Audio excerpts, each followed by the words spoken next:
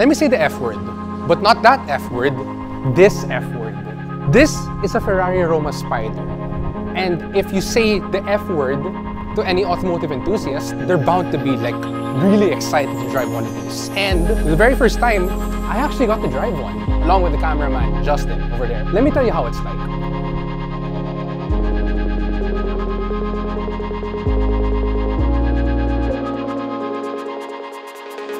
Okay, so design, sexy. Interior, exquisite.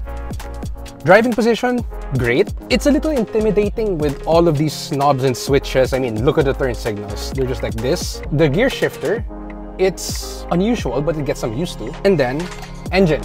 3.9 liter V8, 611 horsepower, 750 Newton meters of torque, all through an 8-speed dual-clutch transmission that's sent to the rear wheels. And the price?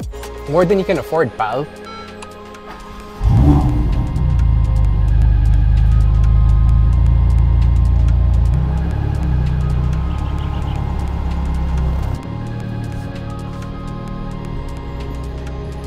By the way, it's kinda hot.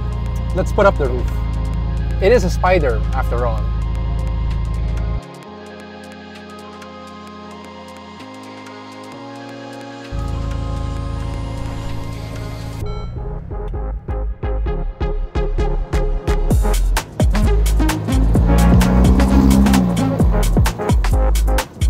Contrary to what you might think, the Roma is a very comfortable GT. Put the top down, put it in comfort mode, just cruise, soak up all the miles, basically. But if you want to drive hard, you want to play, the Ferrari can do that. Power delivery is smooth, engine is sublime.